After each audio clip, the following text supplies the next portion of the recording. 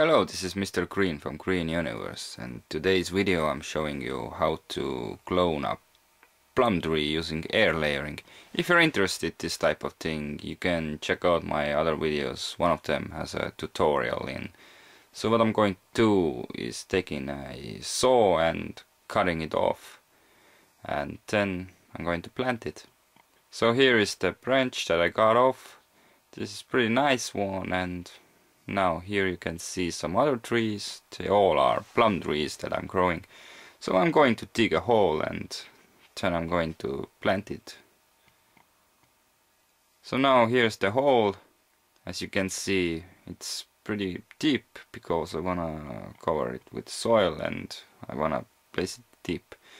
It's easy with plum trees because they are not very touchy, they can grow very easily. So here I filled the hole and added some water because it needs a lot of water. So it needs to take some years and then it will be a nice tree. So this is Mr. Green. Thanks for watching. Please rate, subscribe and comment.